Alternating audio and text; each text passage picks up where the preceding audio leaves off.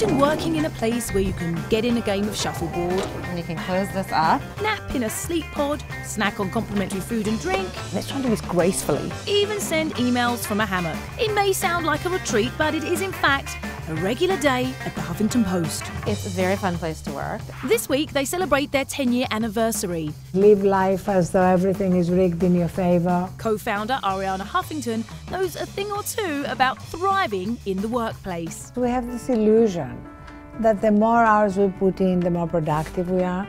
But productivity is about energy, not hours worked. And for employees at the Huffington Post, it's a priority. We have regular weekly meditation, yoga, and breathing classes. Apples, bananas, almonds. We have healthy, free, fresh snacks everywhere.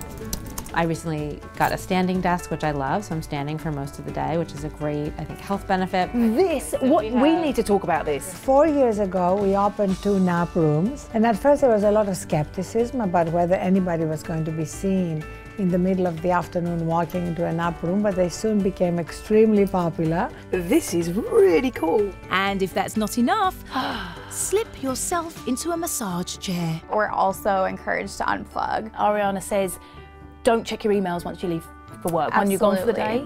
Yeah, and it really is true. I don't check my emails at night, so I come on in the morning and I'm refreshed.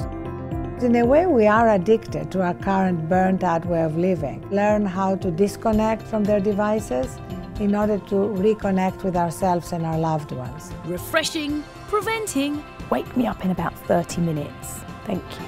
revitalizing.